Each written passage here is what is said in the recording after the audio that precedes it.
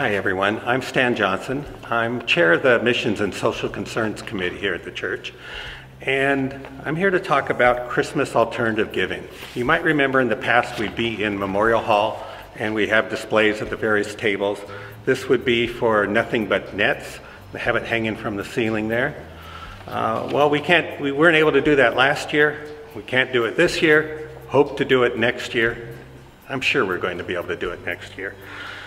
With the alternate giving, it was a chance for you to make donation to an organization in honor of somebody or in lieu of some other kind of gift to them. And so we're going to have some cards available for you that you can give to your gift recipient if you wish.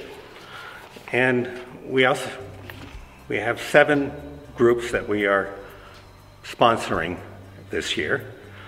One of them is the Mission for Nepal, which provides support for the work that Catherine Parker, our covenant missionary, is doing in Nepal.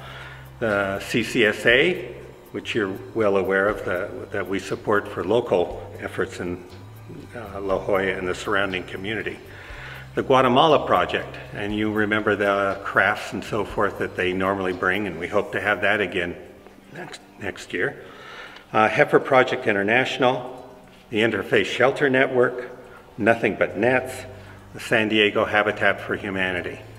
In regards to the Habitat for Humanity, we will have an option at this church, an opportunity to help build 6 houses in National City during the first week of February. So we'll have more information about that later on.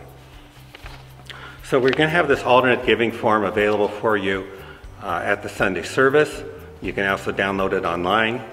And it's simply a matter of figuring out how much you would like to give to each of these groups. You can then place it in the offering basket, you can mail it to the church office, or you can make the donations online. And if you got any questions about any of these groups, contact the church office or me, and we'll get you the information that you need. Thank you.